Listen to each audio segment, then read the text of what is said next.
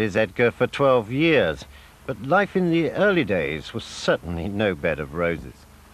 When I first went to the Edgars, I had a couple of novice horses to ride, but my main job was Ted's personal valet, I think. I used to clean his boots and fetch his cigarettes and wash the lorries and cars and just general dog's body for a start. But I think that was the best part, because I think that did me more good than anything. Taught me to look after things, keep the place tidy. It was like being in the army there. I mean, I don't know a tougher place where you could go. I mean, I used to come home some days and throw the towel in and say, right, I'm not going back there again. And then my father used to take me back every morning. It was tough, but I mean, now looking back, it was the best thing that ever happened to me.